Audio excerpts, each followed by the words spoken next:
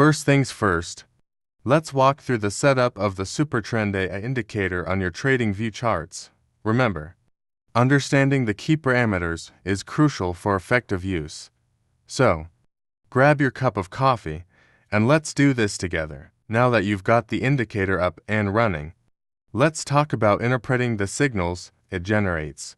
I'll share some real-life examples to help you understand how to identify potential buying and selling opportunities. Spoiler alert, it's all about catching those trend reversals. Here we have a classic buy scenario. The SuperTrend line has just turned bullish, indicated by the green color. Simultaneously, our clustering algorithm has identified a best cluster on the dashboard, suggesting favorable conditions. Now, let's fast forward a bit. The SuperTrend A has shifted to a bearish mode, indicating a potential trend reversal.